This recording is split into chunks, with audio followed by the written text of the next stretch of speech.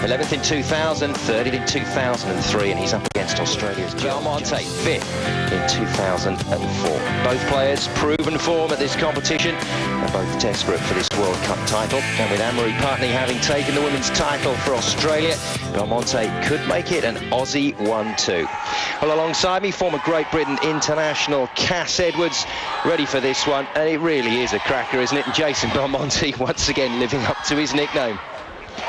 Certainly popular with the young ladies in the Continent Bowling Centre just at the moment. A good-looking guy from Orange, New South Wales. But they're on to a hide into nothing, because that man, Jason Belmonte, in your picture, getting married the weekend after this competition to childhood sweetheart Kimberly. She's waiting back home and watching this one on the internet. And I'm sure she'll be in contact straight away after. And there's his opponent, 33 years old now. Bill the Joker Hoffman, a member of the USA Weber Cup team. He's also played in the Masters competition over in the UK. And he's got a decent record at this competition, Cass. I feel that out there on the lanes, he's not going to experience any nerves at all. Been there, seen it, done it, and he's appeared in front of the TV cameras a few times. Oh, just more than a few times, yes. Bill's actually averaged 229 this week for over the 40 games, and he's just come off of beating Andreas Gomez in the semi-final. Yeah, knocked over the Colombian in style. 247, 276. So to come on this pro lanes after shooting those two games, look out, Jason Belmonte. Well, Belmonte, you'll notice the very unusual style of his. We'll talk about that a little more. There's not many bowlers bowl in the way that he does, using the two hands. And we use the two lanes as well in this World Cup format, lanes 13 and 14 of this 32-lane centre here in St. Petersburg. Well, they've put on a very good show in Russia so far. Let's hope the lads can put on a decent show to finish things off. Time to meet the two players.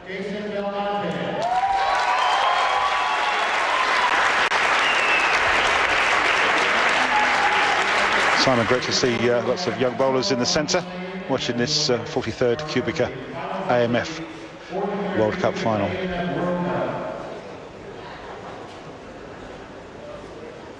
So the tournament, or the final, ready to get underway.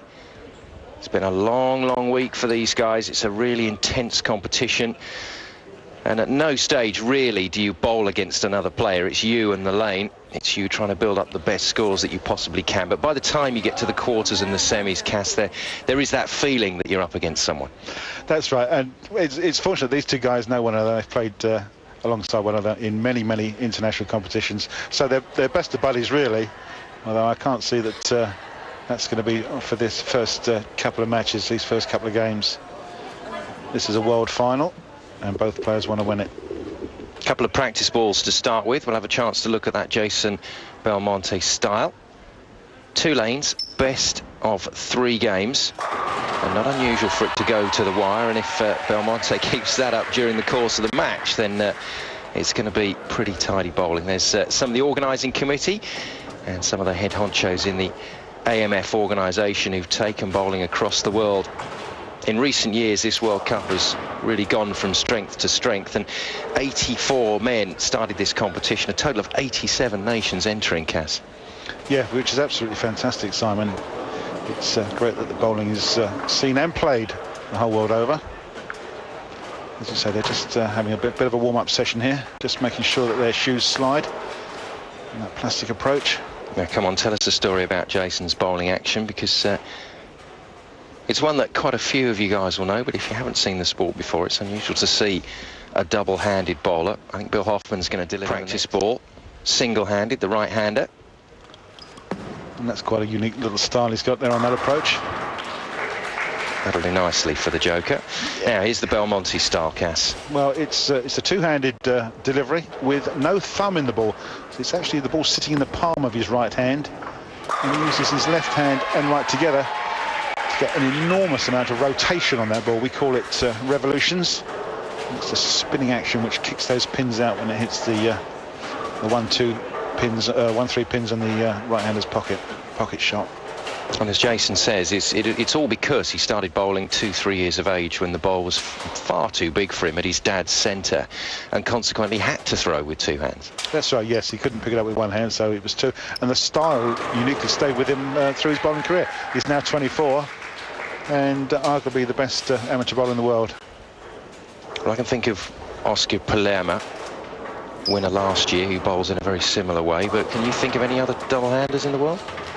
There is one guy in America that springs to mind, a guy called Cassidy Schwab, who is actually a left-handed, 2-handed player. That's a top name. Absolutely. And it may well be that we see him on 10-pin bowling on TV sometime in the next year or so. It'll be very interesting to see. It would be interesting to see Jason up against him. Can you imagine a right-handed 2-handed against a left-handed 2-handed? I can imagine not much oil being left on the lane at the end of that one. That's right, yeah. These lanes are freshly dressed with lane conditioning oil, down to about 42 feet from the foul line. The lane is 60 foot long, and what we call the back end of the lane is from 42 feet to 60 feet. Should be bone dry, and that's where the ball does all the work. There's lots of reaction, and the hook comes in at that stage. It's the rotation that the bowlers put on the bowling ball that does all the damage in that latter part of the lane. Hooking into the 1 and the 3 pocket for the right-hander. That's the head pin, and the pin just to the right of it as you look. So the warm-up phase complete. The players are ready to go. We've seen 3 300s so far in the competition, 3 maximums, and the reason we don't get strikes all the way across the card is because the lane condition does change as the competition goes on, especially with the TV.